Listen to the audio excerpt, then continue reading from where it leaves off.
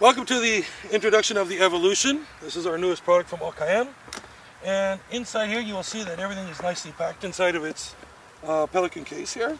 You will have a control unit, you have your antenna sensor and everything else that you need to get started.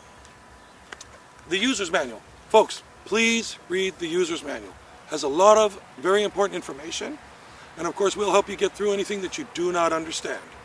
So you can always reach us for technical support. So I'm going to start off here with the control unit. And in the control unit here, you can see that we have to place batteries on both sides. Just slide the door open. We're going to take out our little piece of fabric here to hold the battery. We'll insert the battery into the unit. Okay. In order to properly insert the batteries, okay, the battery comes here. The negative portion, that's the one without the nipple on it, comes against the spring. And you're going to push it in so that it seats on the inside here. This little piece of fabric, make sure it's underneath, so when you remove it, you can pull the fabric in order to remove the battery. So again, you're going to push that in, set the battery in, and then slide the door closed. And you'll do this on both sides because it requires two batteries.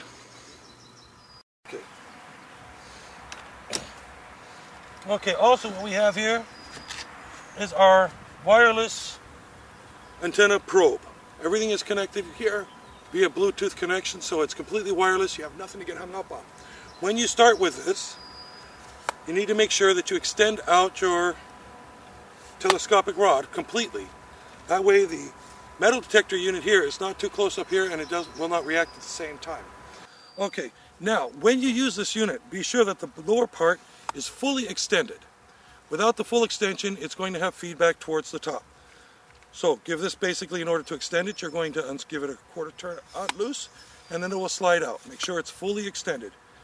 Tighten that back up. You don't have to make it so tight that you can't open it again, just so that it remains in place. Then you have a middle extension that you can also slide out for your own personal comfort. So make sure that where you set your position is good for you in your particular size and height, and then it'll work for you. Alright, what I'd like to show you here is the battery compartment and how you install the batteries on this. Okay, here you have your knob on the top, which takes a 90-degree turn. So in order to open the knob, you put it on, you give it a quarter turn. The batteries are on the inside here.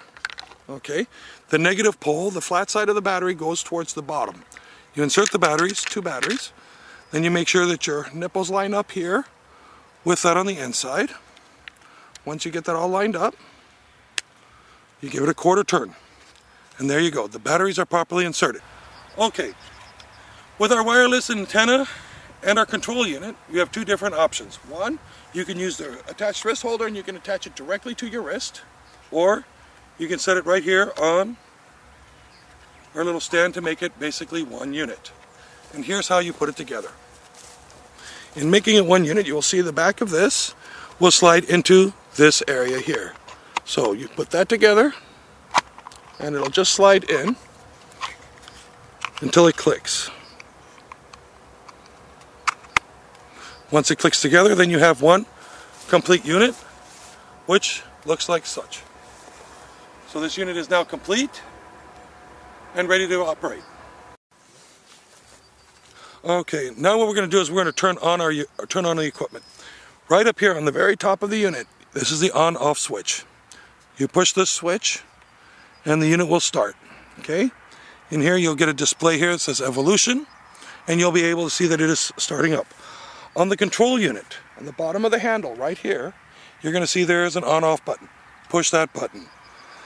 Once you push that, there's an LED here, and that LED is going to blink until a connection is achieved.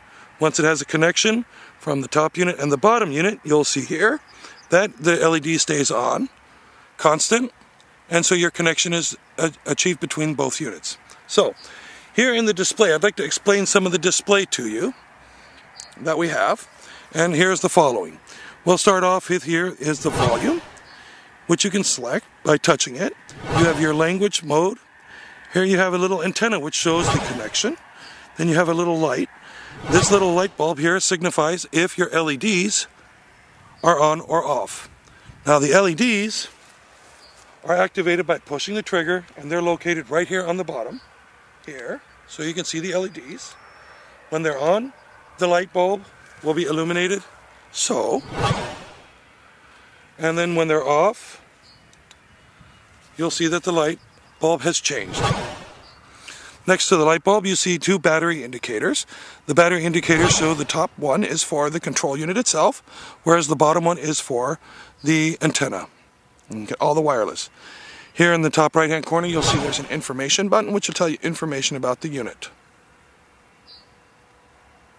Okay, I'd like to explain a little bit of the screen here, so that you can get a good picture of what I'm looking at. Over here we have the volume here. So if you just push that little loudspeaker here, you're going to see that you can change the volume just by touching on the screen. Then over here we have the language. So you can choose your language to whatever language you like. And you see there's quite a few different options. Okay. And then we push this in the top right hand corner to go back again. Over here you see there is an antenna here, and this shows that you have a connection between the control unit and the antenna. Then we have a little light bulb here.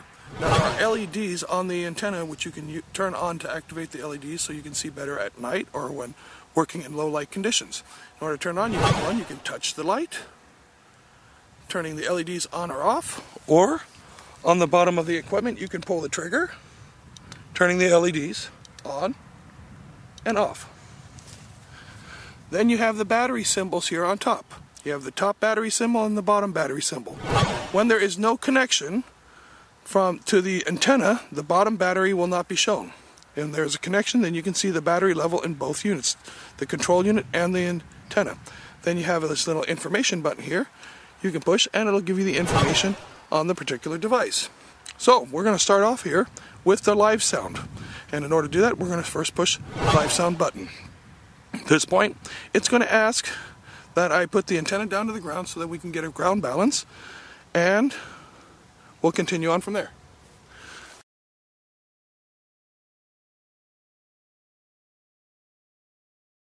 Alright, okay, when you're doing the ground balance, you want to move the unit like this here in order to balance it out.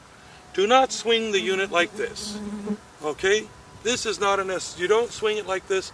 If you swing like this, what's going to happen is you're not going to be able to get a good ground balance. Keep the unit level. Move the unit back and forth. Okay?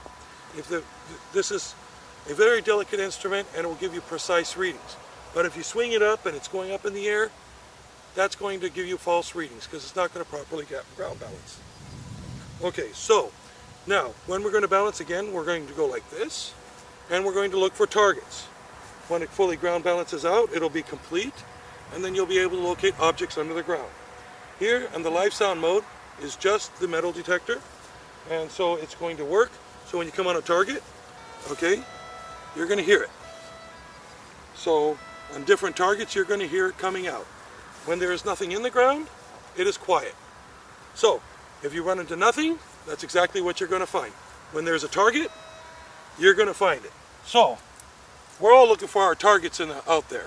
So let's find our targets. When it's there, we're going to see them. Okay, in order to adjust the sensitivity of the live sound, you'll see here there's a meter. When it's on red and set directly in the middle, it's automatic. If you need less sensitivity, you push towards the left side of the middle, and you'll see it'll change the sensitivity down so it's less sensitive. The reason you'll use less sensitivity if you're in a highly mineralized soil where it reacts to everything. And if you're in other soils, which are very clear, you can increase the sensitivity to the other side to look for more smaller objects. So when it's in the middle and it's red, then it's automatic and it's made for fairly much neutral soil.